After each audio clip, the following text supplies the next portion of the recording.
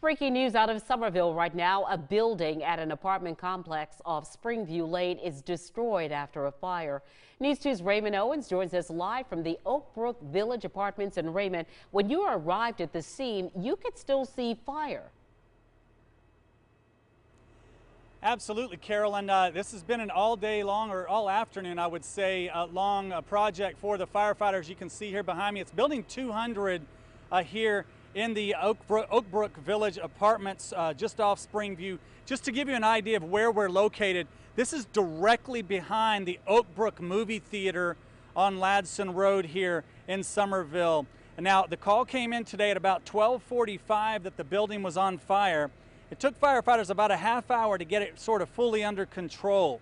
Now, the good news is, out of about 24 units in the building, we're told no one was injured. No one in the building and no firefighters were injured. Now, I did have a chance to talk with Mary Wyndham. She lives in the downstairs of the building and has two cats, Misty and Willow. She said she was working in Mount Pleasant when she was called and told her building was on fire. Now, about an hour ago or so, a firefighter actually brought Misty out to her. I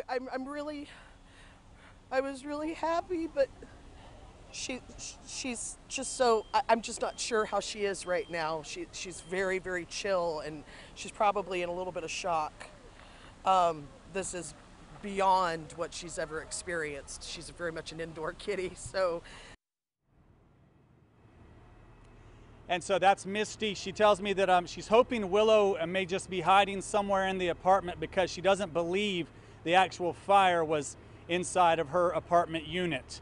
Now, the Red Cross is out here trying to help people as well. Like I said, a number of units, 24 units total, impacted by this fire.